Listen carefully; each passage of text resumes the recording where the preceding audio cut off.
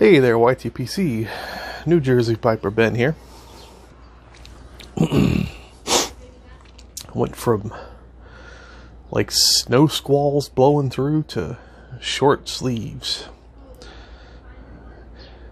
Weather's being a bit nutty lately, but it's a beautiful day, that's for sure. Definitely no clouds on the horizon this time.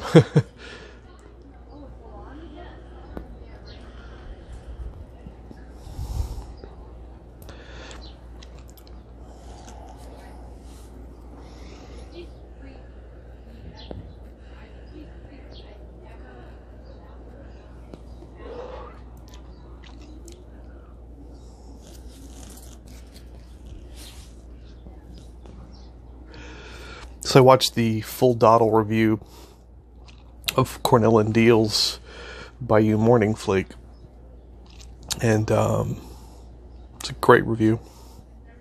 And he clearly liked the tobacco a lot.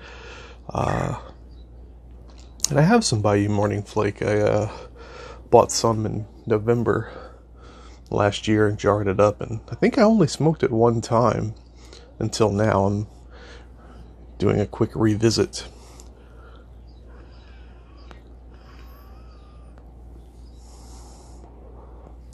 Got my little Rossi Notte 411 little quarter bent pot. It's a nice little, no, it's not, sorry, it's not a pot, it's a poker.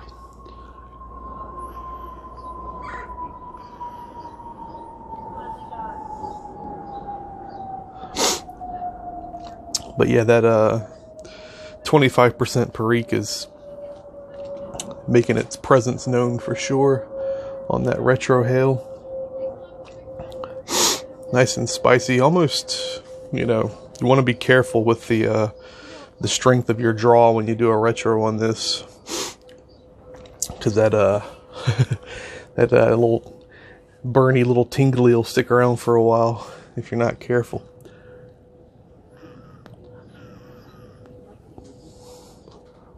And I'm very bad at sipping tobacco, as many of you have probably noticed.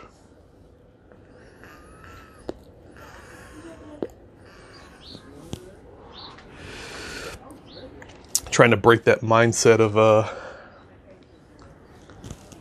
you know, 15-year cigarette smoker. And, you know, smoking a cigarette on breaks.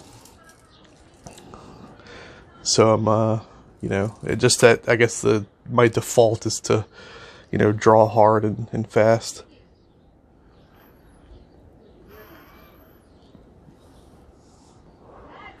Which goes against the sort of basic tenets of pipe smoking as a tool for relaxation.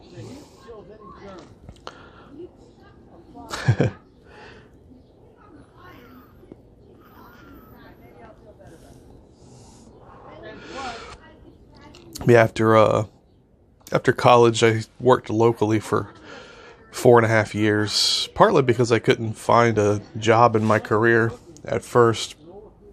And then there were some things that happened with family that made it nice to be close to home. But I worked at a Target distribution center, like a town over from my hometown. I was just a warehouse worker.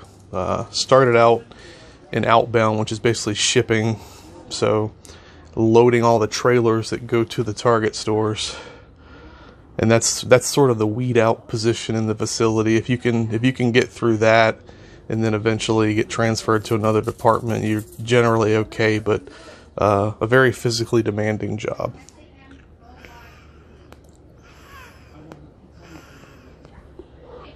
Especially for a 12-hour shift, which is what I worked.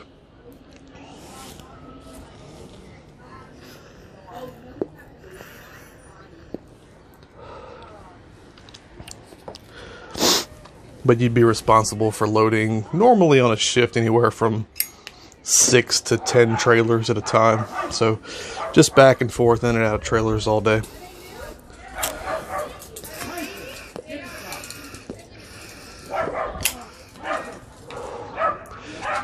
And you had this overhead conveyor system with individual boxes traveling on these paddles, and when the box that gets to your trailer that's supposed to go on your trailer gets there, the paddle tips over and shoots it onto a little ramp, and then eventually to a conveyor belt, and to eventually a roller that's going in and out of your trailer.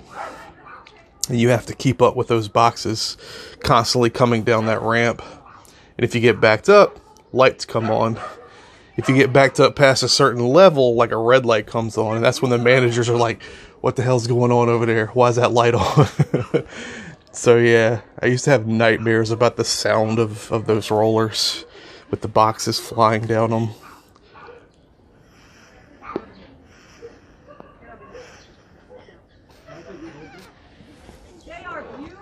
But I eventually got through that and ended up working in warehousing, which are the people that kind of did everything in between receiving and shipping. So processing freight in the facility and storing it and stuff like that, which was much less physically intensive. But I was very good at driving the piece of equipment that can carry 3 pallets at a time. So we called it a triple.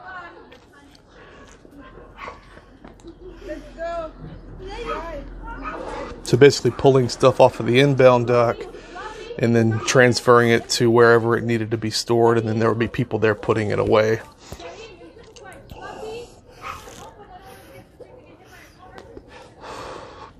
And obviously the key to that job is making sure your forks are never empty.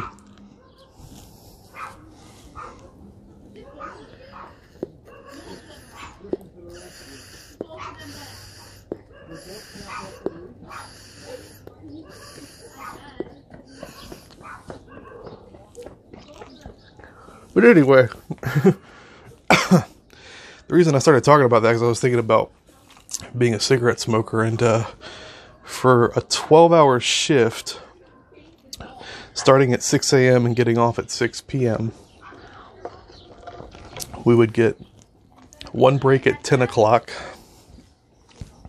and then a lunch around noon, which was, the first break was 15 minutes, lunch was 25 minutes, and then there was an afternoon break that was another 15 minutes.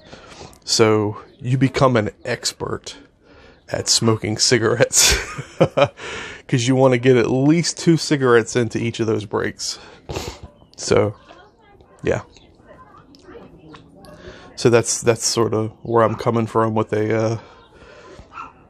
from a smoking POV, which I have to break that, you know, to get the most out of pipe smoking.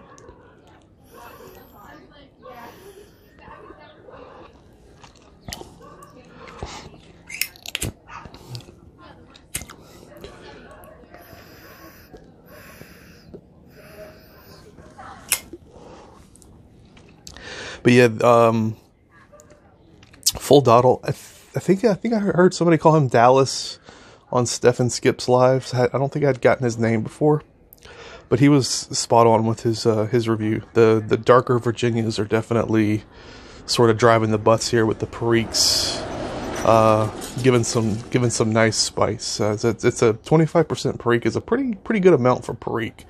So yeah, it's a on a vapor scale, it's a bold vapor compared to like a Scudo or even like the 20th anniversary flakes that came out recently, the Cornell and Deal ones, which are really good too.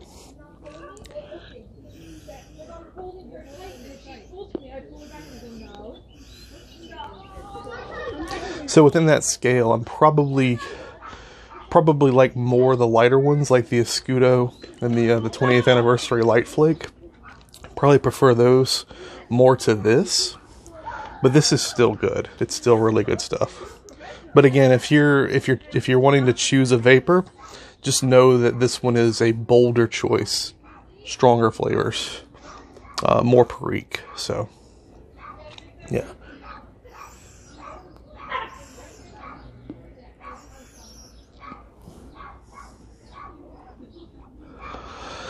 Okay, yay! Oh, I was gonna try to keep it under 10, but just ticked over 10 minutes. Hope you guys are doing well, and we'll see you next time.